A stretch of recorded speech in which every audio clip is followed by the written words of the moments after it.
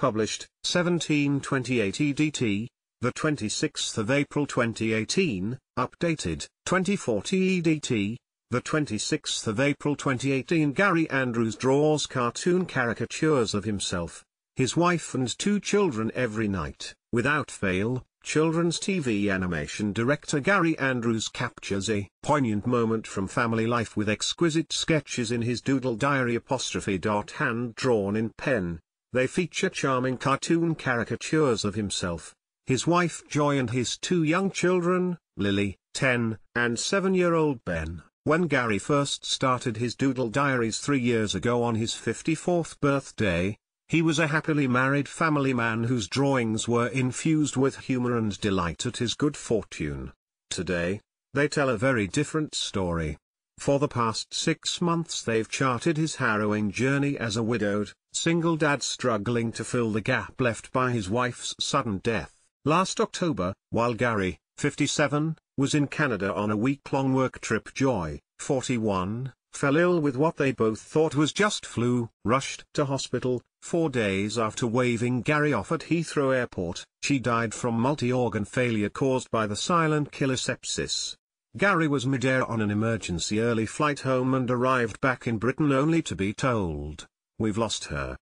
A bacterial infection had overwhelmed her body, triggering a massive inflammatory response. Shell-shocked and utterly bereft, that night, as his distraught children slept upstairs, he picked up his notebook and pen and poured his emotions onto the page. Eyes blurring, he drew a heart broken in two, from which one teardrop falls. "I was crying so hard it was difficult to focus on the page. I was drawing through tears," says Gary, voice catching as he flicks through the diaries in front of him on the kitchen table. If the bright, happy, warm atmosphere in the Andrews home in Hawley, Surrey is anything to go by, then Gary is doing everything right and Joy would be very proud of him. Last October, while Gary, 57, was in Canada on a week-long work trip, Joy, 41, fell ill with what they both thought was just flu, rushed to hospital. 4 days after waving Gary off at Heathrow Airport, she died from multi-organ failure caused by the silent killer sepsis. Eyes blurring, he drew a heart broken in two, from which one teardrop falls, hand-drawn in pen. They feature charming cartoon caricatures of himself, his wife Joy and his two young children, Lily, 10, and 7-year-old Ben. Gary has faithfully recorded every single day since in his doodle diary, good, bad, funny, angry or sad, which he now hopes to publish to raise money for the Sepsis Trust, to raise awareness of the disease. "Joy had been my soulmate for 19 years. She was beautiful, kind, generous and funny. We did everything together. When I lost her, I felt half of me had gone." Gary has faithfully recorded every single day since in his doodle diary, good, bad, funny, angry or sad, which he now hopes to publish to raise money for the Sepsis Trust, to raise awareness of the disease. If caught early enough, sepsis can be successfully treated with antibiotics, but its symptoms, including fever, sickness, blotchy skin and dizziness, are often mistaken for other illnesses and not recognized until too late. Gary wants it to be one of the first things doctors consider, rather than an afterthought when everything else has been dismissed. Flicking through the pages of his diary, he'd hate another family to go through what they have. Gary shows me the next sketch, the day after Joy's death, which shows him, Lily and Ben clinging to each other, tears pouring from their eyes, in front of the TV watching Strictly. Gary shows me the next sketch, the day after Joy's death, which shows him, Lily and Ben clinging to each other, tears pouring from their eyes, in front of the TV watching Strictly. When Gary first started his doodle diaries 3 years ago on his 54th birthday, he was a happily married family man whose drawings were infused with humor and delight at his good fortune. He said, "As an adult, you look back with nostalgia and grieve for the past and what you've lost, but children live in the here and now. They feel the pain, cry and then ask, 'What's for tea?'" Strictly was Joy and Lily's favorite program, and I'd sit in the corner, reading a book or making sarcastic comments while Ben half watched it, says Gary, who who during his long career in animation has worked for Disney and on Beatrix Potter films. So on that first Saturday without Joy, I took Mummy's place on the sofa. She always had the best seat, and we cuddled up and watched it together, because that's what Joy would have wanted us to do. Lily and Ben had just lost the most central person in their life, and I needed to step up to take her place and make sure that the life went on as normally as possible for them, so they didn't feel they'd lost everything. As an adult, you look back with nostalgia and grieve for the past and what you've lost, but children live in the here and now. They feel the pain, cry and then ask, "What's for tea?" Life had to carry on. So, yes, there were tears of sadness but also acceptance.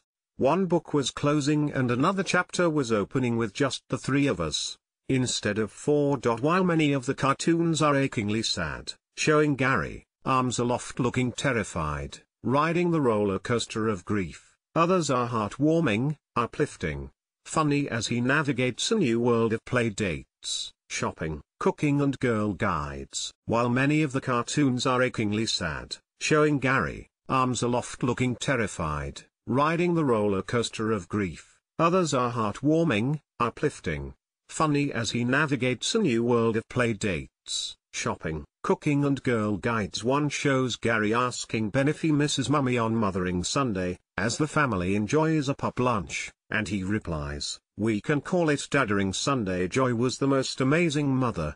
So when I feel overwhelmed, I just ask myself, what would Joy do?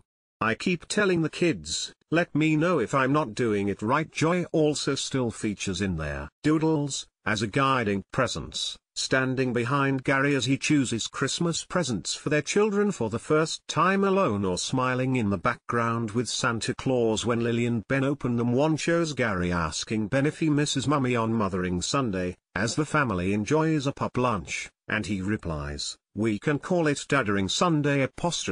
Joy also still features in the doodles, as a guiding presence, standing behind Gary as he chooses Christmas presents for their children for the first time alone, or smiling in the background with Santa Claus when Lily and Ben open them. The diaries are my therapy. After a bad day, it's like letting off a little bit of steam, opening a pressure valve, and it lets my friends know how I'm doing, says Gary, who also posts the cartoons on Twitter.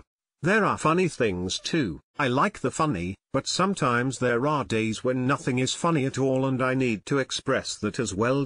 I still think about Joy all day and every day. The grief is always there in the background. I have days when I want to howl with grief, punch the sofa and scream, "Why?"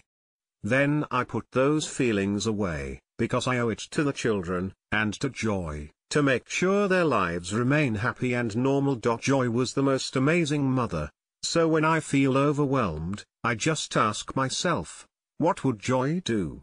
I keep telling the kids, let me know if I'm not doing it right. If the bright, happy, warm atmosphere in the Andrews home in Hawley, Surrey is anything to go by, then Gary is doing everything right and Joy would be very proud of him. Lily and Ben are delightful, cheerful children, who clearly adore their dad and feel comfortable talking about their mum, whose face smiles from countless photographs on the wall.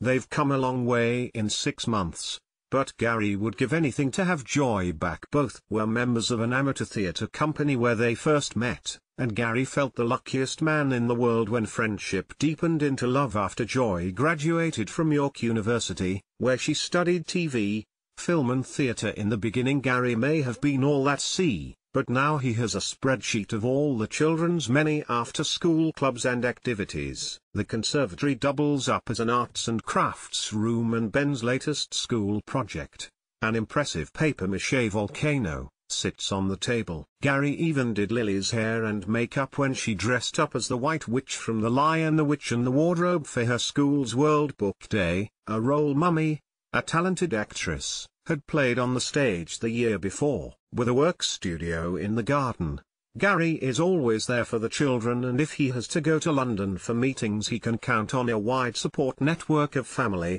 friends and other parents to help out. He's even brushed up on his culinary skills.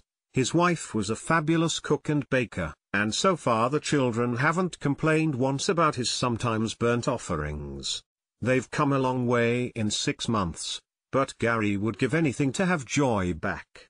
Both were members of an amateur theatre company where they first met, and Gary felt the luckiest man in the world when friendship deepened into love after Joy graduated from York University, where she studied TV, film and theatre. I never thought for a second that at my age I'd be starting over as a widowed single dad. If anything, I used to worry I'd go before Joy and leave her alone the weekend before Gary flew to Vancouver. The family had spent a glorious couple of days at a festival in Glastonbury, listening to folk music and storytelling. On the Monday, they stopped off at Cheddar Gorge for a walk, en route to Heathrow where they had a last sandwich together before Gary's flight. She was young and beautiful and I was short, podgy and 15 years older, but something clicked between us and we were as in love with each other on the last day as we were the first, says Gary, who married Joy in 2004. We packed more into 19 years than most people pack into a lifetime and I was looking forward to the next 19 years together. I never thought for a second that at my age I'd be starting over as a widowed single dad. If anything, I used to worry I'd go before Joy and leave her alone. She was the healthiest person I knew. She'd never had a day's serious illness. She did yoga. When she gave birth to Lily she had just gas and air, and with Ben no pain relief at all. She was so strong. The weekend before Gary flew to Vancouver, the family had spent a glorious couple of days at a festival in Glastonbury, listening to folk music and storytelling. On the Monday, they stopped off at Cheddar Gorge for a walk, en route to Heathrow where they had a last sandwich together before Gary's flight. The last time he saw Joy alive, she looked radiant as he turned round to see them waving goodbye. He waved back, with the words, "Bye, see you in a week." We hated being apart, and whenever I went abroad for work, Joy always seemed to come down with a cold or a snuffle, says Gary. When we spoke on FaceTime on the Tuesday, she told me, "Oh, I've got the flu, I feel rubbish." The next day, she was still feeling ill and was resting on the sofa, watching TV while the kids were at her mother's to give her a break. The weekend before Gary flew to Vancouver, the family had spent a glorious couple of days at a festival in Glastonbury, listening to folk music and storytelling.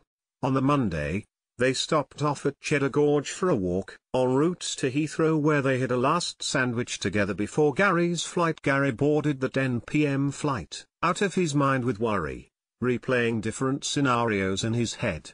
It was the one night, in 3 years, that he did not draw in his doodle diary. She looked a bit tired, but not seriously ill. The last thing I said to her was, "Look after yourself, I love you." The next day, Thursday, I texted her, "How's it going? Want to chat?" She texted back, "Not really, try me later." By the afternoon, Joy's condition had gone downhill. Her sister Marie, who just arrived from her home in France to visit for a birthday, was so alarmed she called for an ambulance. Marie phoned me and said, "Joy's very poorly, she's been taken to hospital, can you get an earlier flight home?" Then I got another call, saying, "Have you got that flight because it's not looking good." Gary boarded the 10 p.m. flight, out of his mind with worry, replaying different scenarios in his head. It was the one night, in 3 years, that he did not draw in his doodle diary. I knew she was in hospital, I knew she was very poorly, but I didn't know what that meant. Did it mean she wouldn't be home for 2 weeks? I pondered every single possible outcome, preparing myself for the worst. He feared the worst the minute he saw Joy's mother and brother waiting for him in the arrivals hall. He is grateful they waited until they were inside the car before telling him, "We've lost her." Shell-shocked, he discovered that while he was in the air, Joy had been rushed into theatre for an emergency operation to find out what was wrong but hadn't survived the procedure. I'm told that before the operation Joy was conscious and was very positive and brave, says Gary, tears misting his eyes. Marie remembers the crash team rushing in and thinking, "Oh God. It was the stuff of nightmares." It was awful for them. Joy died at 3:15 a.m. I didn't land until Friday lunchtime. I was completely devastated. I couldn't take it in. It felt completely surreal, I couldn't believe I'd never see Joy alive again. My heart broke for our children, who still had no idea their mummy was dead, he says. Telling them is the hardest thing I've ever had to do. I took them into the garden and hugged them. I will never forget their almost animal sounds of grief when they realized Mummy wasn't coming home. For many nights Lily and Ben insisted on sleeping in Mummy and Daddy's bed. Often they'd come downstairs in tears, worried that Gary might die too, but with time those fears have started to recede. They now mostly sleep in their own beds. If diagnosed early enough, sepsis, which arises when a body's response to infection causes injury to its own tissues, can be treated with antibiotics. For many nights Lily and Ben insisted on sleeping in Mummy and Daddy's bed. Often they'd come downstairs in tears, worried that Gary might die too, but with time those fears have started to recede. They now mostly sleep in their own beds. I just want to move forward, to honor Joy's memory and bring up our kids in a way she would have approved of. They all still miss Joy desperately, but Gary tries to fill their days with fun, friends, family, laughter and activities, while treasuring memories of Mum despite his grief. Gary blames no one for Joy's death. It was just bad luck, he says, but he hopes his doodle diaries will raise awareness of sepsis to prevent further deaths. They all still miss Joy desperately, but Gary tries to fill their days with fun, friends, family, laughter and activities, while treasuring memories of Mum. Despite his grief, Gary blames no one for Joy's death. It was just bad luck, he says, but he hopes his doodle diaries will raise awareness of sepsis to prevent further deaths. If diagnosed early enough, sepsis, which arises when a body's response to infection causes injury to its own tissues, can be treated with antibiotics. From the minute Joy was admitted to hospital, specialists from every department tried to find out what was wrong, he says. They couldn't have done more. It wasn't until the post-mortem that they narrowed it down to sepsis. A couple of weeks before her death, Joy had a urinary tract infection, which she seemed to shrug off without antibiotics. When doctors operated, they found a twisted fallopian tube and that one of her ovaries had died. But Gary says they cannot say if this caused the sepsis. Blame and what ifs won't bring Joy back. Would she still be alive if I hadn't been in Canada and a doctor had been called a day earlier? I can't think about things like that. What happened has happened and you just have to come to terms with it. I just want to move forward, to honor Joy's memory and bring up our kids in a way she would have approved of. And tonight, he will pick up a pen and his doodle diary, and make his own special memory of whatever happened today.